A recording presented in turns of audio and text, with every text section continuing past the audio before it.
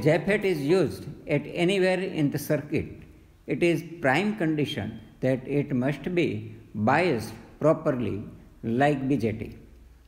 Here we will discuss one of the biasing circuit for JFET, that is self-biased circuits. A self-biased configuration of JFET is like this. As compared with fixed bias circuit for JFET, here one resistance Rs is inserted between source terminal and ground, and battery VGG is removed.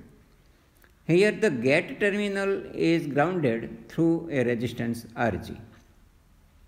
As there is no gate current Ig, zero ground potential appears at the gate terminal, that is Vg equal to 0. As Ig equal to 0, therefore Id equal to Is, that is drain current which is appear at the current through the resistance Rs, that is Is, and therefore voltage across Rs would be Vs equal to Id into Rs. Now applying Kirchhoff's law to this loop, we get Vgs plus IdRs equal to 0. Therefore Vgs equal to minus IdRs. It means the gate is at negative potential itself.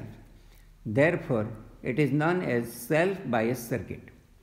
Now ID is calculated using Shockley's equation, that is ID equal to IDSS into bracket 1 minus VGS upon VGS of whole raised to power 2. Now applying Kirchhoff's law at output section, we get VDD equal to IDRD plus VDS plus ISRS.